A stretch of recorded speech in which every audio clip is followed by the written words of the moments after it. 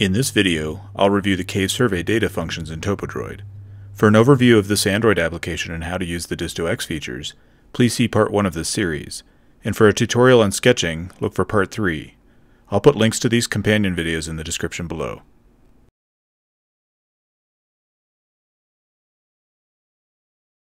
From the main menu, there will be 4 buttons at the top of the screen. The left button takes you to the DistoX management menu. The second button is to start a new survey. The third button is to import a survey, and the far right button accesses the sketching tool palette.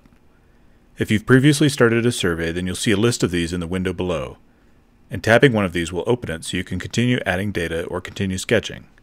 To import a survey, it's easiest if it has been saved as a zip file, but it must be in the default TopoDroid/zip folder for the application to find it. Before you import or start a new survey, you may want to go to the Options menu in the upper right corner, then open Settings, and scroll down to Survey Data near the bottom. This allows you to set things such as how the data will be displayed, station naming conventions, and the default measurement units.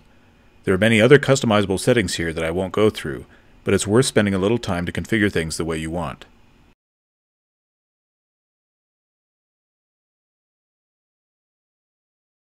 When starting a new survey, you need to give it a name, and you can adjust the date, add the names of the survey team members, and add a description of what is being surveyed. There's also an option for entering the declination, but I prefer to keep this blank so that everything gathered in the cave is oriented to magnetic north. You can also designate the name of the first station. The Private Cross-Sections checkbox simply indicates whether any cross-sections will remain with a single sketch page, in other words private, or be shared across multiple sketch pages that may use the same data. I generally leave this box unchecked. Saving the new survey takes you back to the main menu, whereas opening will take you immediately to the new survey interface.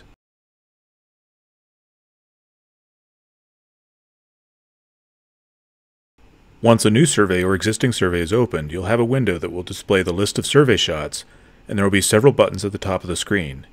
If there's ever any question about what these buttons are for, which there will be, open the Options menu, which is the 3 dots in the upper right-hand corner, then select Help. This gives a description of the function of each button, and you can open the user manual for a more detailed explanation. The first button on the left, with the down arrow, is for retrieving data from a paired DistoX. The Bluetooth button opens a menu with several options, including resetting the connection and several DistoX controls. I generally prefer to control the disto using the disto buttons directly, but the option to turn the laser on or off and take shots remotely is available. The third button from the left allows you to adjust what information is displayed for the shot data. The fourth button accesses the sketches, which will be covered in a separate video. The fifth button is for logging any notes about the survey. This can be a handy place to record rigging information, to inventory cached gear, to make notes about potential climbing leads, or anything else that should be archived. The sixth button, with the plus sign, is used to manually enter survey shot data if you aren't using a DistoX or a DistoX that is impaired. The triangle with the dot, which is a symbol for the survey stations, brings up the Save Station menu. This can be used to record information about stations for later recall. The best use of this feature is to record leads and include a comment about where the lead is relative to the station, the size of the lead, etc. This information gets written to a database and can be recalled later so that you always have an active and up-to-date lead list. The next button, with the magnifying lens icon, opens a station search dialog menu. The final button, a circle with an arrow, is the Extended Profile Sketch Reference menu.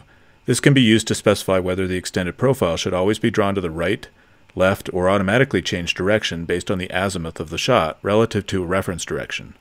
The extended profile direction can also be manually set as each shot is taken from within the Shot dialog menu.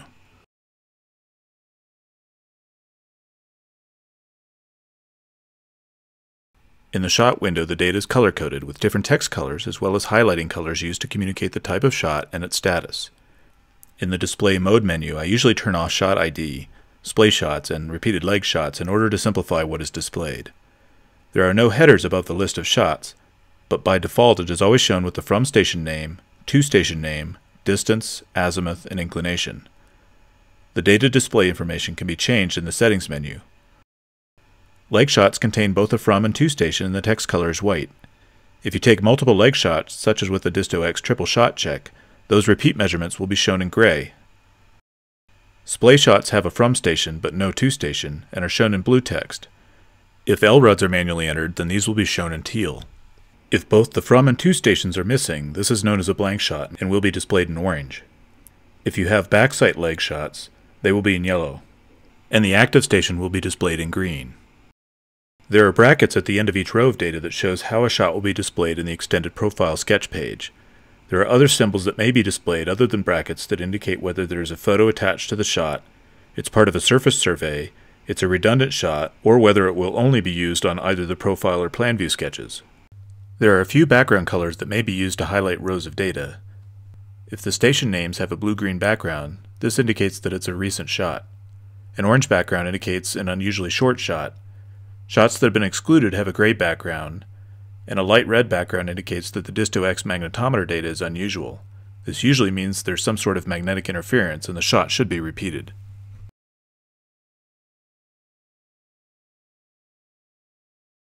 From the list of shots, a short tap on the data portion will open the information dialog window. Short tapping on any of the station names will open the list of splay shots for that station. Tapping the same station name again will close that list of splays.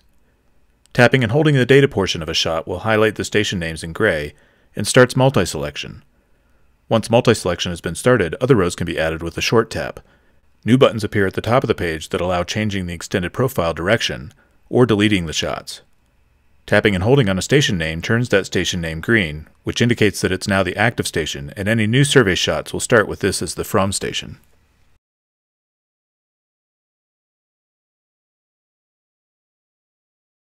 Any single survey shot can be modified by tapping on the data portion of that shot, which opens the Shot Edit dialog. The survey data is shown at the top and can only be edited for manually entered data. Station names can be changed, and the left and right arrows can be used to cycle forwards or backwards to the next or previous shots in the list. The reverse button will swap the station names, essentially switching between a front sight and back sight. A note can be added, and the direction for displaying the line plot for an extended profile can be chosen. The vert button doesn't extend the survey shot left or right, but just shows the vertical component of the shot. I don't ever find a need to use this. Near the bottom is a row of icons. The first three of these are flags that are used to exclude data from the compiled survey. The double line icon indicates a duplicated or redundant survey shot, and the blue and gray colored box indicates that the shot is part of a surface survey. The hashtag icon is used to comment out the data, which is another way to say the data is for informational purposes only. An example might be if you take a shot up a dome or down a pit to get a general idea of the location and height without it being a formal survey shot. The double line with the up arrow moves the data to the previous survey leg, and the double line with the down arrow moves it to the following survey leg. Selecting the arrow pointing left designates the data as a back sight. This doesn't change the values or how they are plotted, but the shot will show as yellow text in the survey list. The icon with the 1, 2, 3 is used to rename subsequent survey stations in the list following the standard naming routine. The final icon is used to rename splay shots for any stations where the from station name has been changed.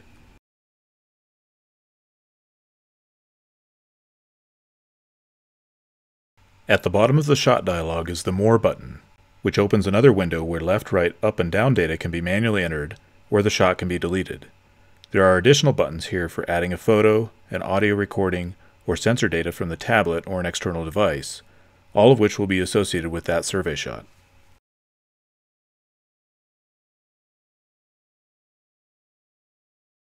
From the Options menu, you can select Survey Info, which opens a window similar to the new survey dialog. From here, you can modify information about the survey. The first button opens the Survey Notes page. The second button opens a window that gives a summary of the survey data, including the number of stations, shots, and splays, as well as the total survey length and number of loops.